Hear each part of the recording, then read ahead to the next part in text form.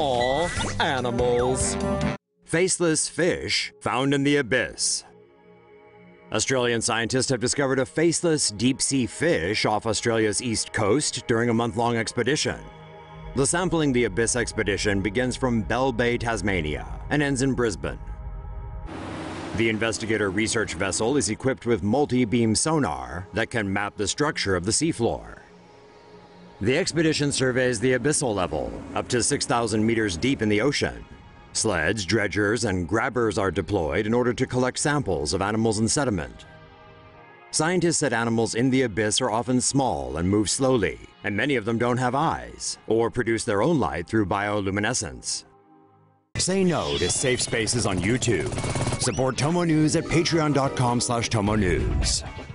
Keep watching for more monsters from the deep. Researchers discover angry octopuses turn darker colors. Scientists from the University of Sydney have discovered how octopuses communicate with each other by changing colors, including identifying certain poses that indicate a complex system of social signals that the marine creatures use to interact. After studying 53 hours of octopus footage, researchers concluded that the cephalopods turn a darker shade and try to make themselves appear larger or taller when they're being aggressive, and turn a lighter shade or make high contrast patterns when they're trying not to start trouble or if they just lost a fight. Darker octopuses will stand their ground when facing off with a lighter colored octopus. As you can see here, the octopus has taken a Nosferatu pose named after the vampire film. There goes the loser of the fight in a pale flash.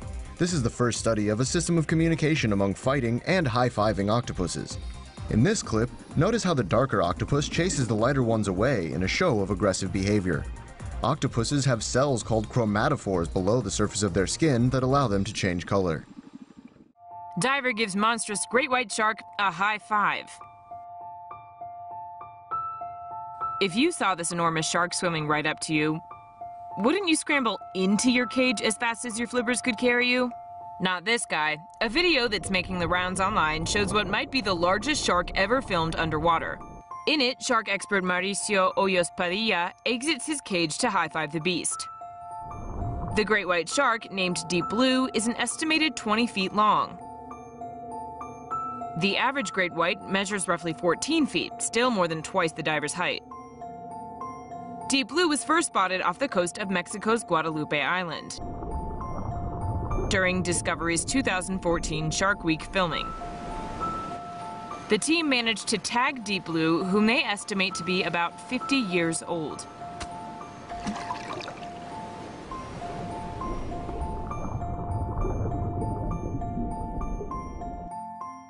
The team, which included Mauricio, says the shark was pregnant at the time of filming, meaning she was likely super hungry. Mauricio, you're lucky you've still got that high-fiving hand, and the rest of you. Scientists dissect one of the world's largest squids ever found. In December last year, a colossal squid was captured near Antarctica by a fishing vessel from New Zealand. The squid was dissected on Tuesday in a live webcast by scientists at the Auckland University of Technology. It was previously believed that the squid was male, but scientists discovered it was female and found thousands of eggs like these in her mantle.